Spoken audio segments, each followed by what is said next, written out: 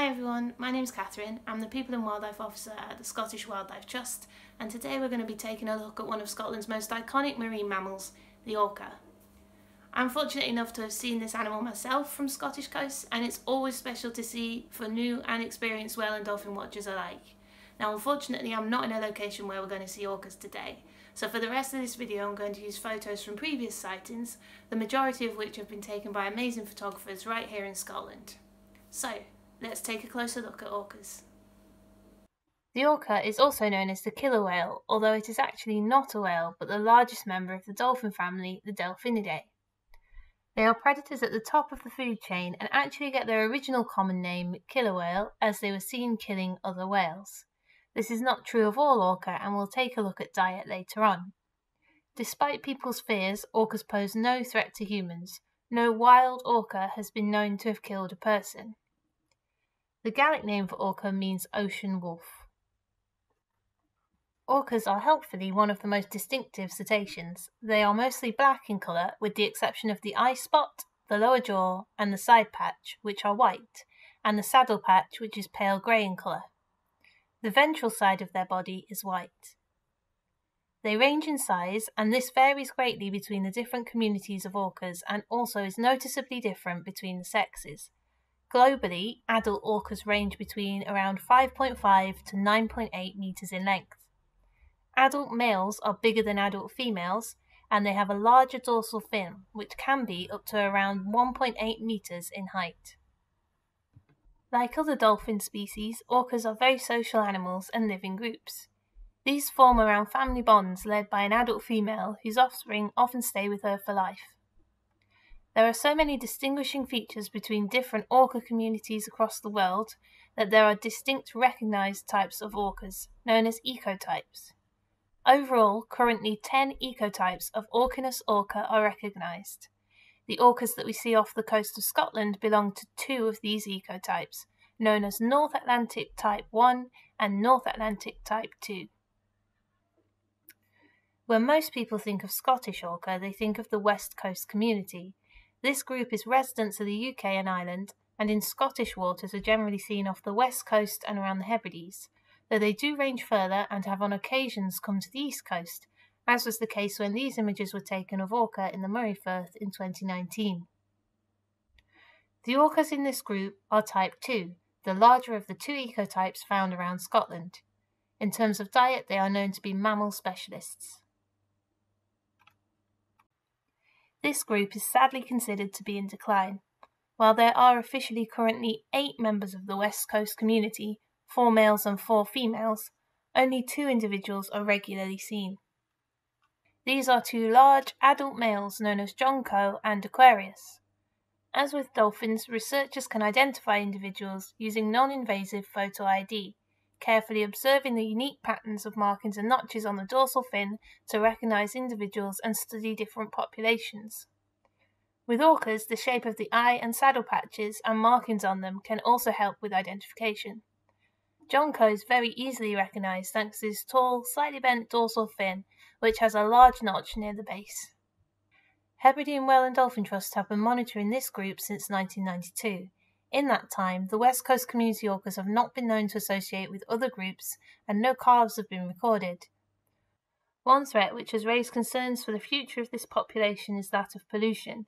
Harmful man-made chemicals called polychlorinated biphenyls, or PCBs, are fat-soluble, meaning that they can get stored in the orca's blubber. When the orca uses these fat reserves, the PCBs can affect other parts of the body. They are known to particularly affect the production of hormones, and can therefore impact on the overall health and also the reproductive health of the animals. The most striking indication that this might be having an impact on this particular population came from a stranding in 2016 of a young female orca called Lulu. When Lulu was examined by scientists from Scottish Marine Animal Stranding Scheme, her blubber was found to contain very high levels of PCBs. Though she was an adult female, her ovaries showed she had never had a calf. While the direct cause of death was found to be entanglement in fishing rope, the level of contaminants found in the orca's body is a concern. While the West Coast community are our best known group of orcas, we do actually have plenty of other orcas around our coasts. These orcas belong to the Type 1 ecotype, so they're smaller and either feed only on fish or have a more generalist diet that contains a mix of fish and marine mammals. These orcas are all known as the Northern Isles community. They get this name because they are largely seen around the coasts of North Mainland Scotland, Orkney and Shetland. However, their range can extend further than this, with sightings off Aberdeen, the west coast of Scotland and even the River Clyde. Some of these orcas travel more widely at different times of the year. One way in which this can be studied is by using photo ID catalogues from different countries to identify where there is a match between photos of the same individual. For example, if a fin with a unique notch is seen from Caithness in summer and Iceland in winter, then you know that it's the same orca, which means you can start to build a bigger picture about that orca's life. One project that looks into these patterns is Orca Survey Scotland, a citizen science project which logs orca sightings around Scotland that have been reported through various social media channels. These sightings are identified to groups and individuals where possible, and mapped, providing an insight into the movements of the different groups over time.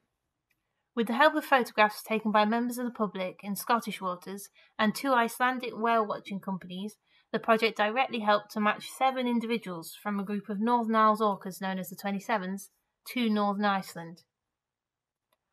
Not only does this data help to gain a better understanding of Scottish orcas, but it also helps people to learn about them and increase their chance of having their own successful sighting, opening up the world of whale watching to more people. This next clip shows members of the 27s hunting seals off the coast of Shetland. I've got the 27s coming right past me. I'm near Ness, and there's a seal right on the corner as well. This could get interesting.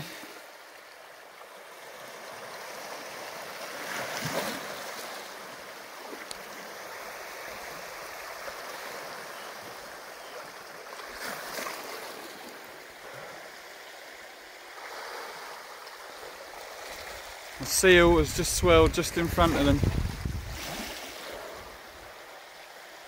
Oh my god. Oh look, they're after a seal. They're definitely after a seal. Oh my god. Whoa, whoa, whoa, whoa. Oh. Holy moly. Oh crikey. I think that seal's in a whole world of trouble.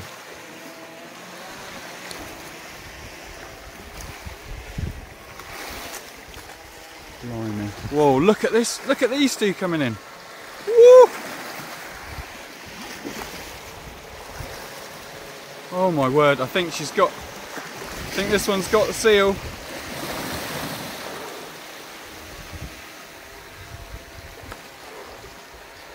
Oh my god.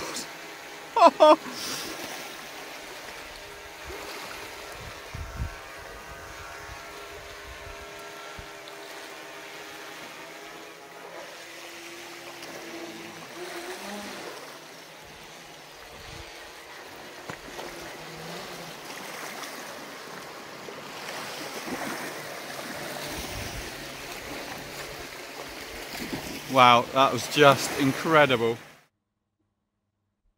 There are many other ways for you to directly get involved with reporting orca sightings.